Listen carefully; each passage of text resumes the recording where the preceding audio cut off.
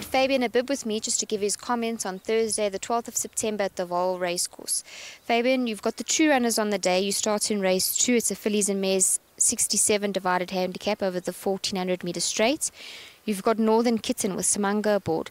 I think she's dropping in class, and I think the distance drop will also suit her. Yeah, last time she had an absolute cracker. It's a competitive field, but she's working well back at home, and she should give a good account of herself tomorrow.